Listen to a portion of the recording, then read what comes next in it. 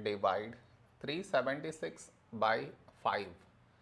To do this division, we should frame it in this way.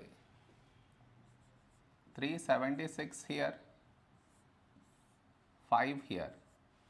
This is your step 1. Next, here we have 3, here 5. 3 smaller than 5. So we should take two numbers, 37.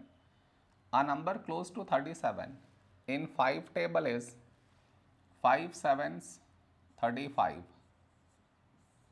Now we should subtract, we get 2.